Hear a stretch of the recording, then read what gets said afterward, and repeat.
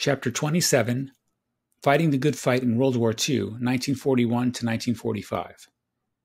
World War II awakened the sleeping giant of the United States from the lingering effects of the Great Depression. Although the country had not entirely disengaged itself from foreign affairs following World War I, it had remained largely divorced from events occurring in Europe until the late 1930s. World War II forced the United States to involve itself once again in European affairs. It also helps to relieve the unemployment of the 1930s and stir industrial growth. The propaganda poster was part of a concerted effort to get Americans to see themselves as citizens of a strong, unified country dedicated to the protection of freedom and democracy.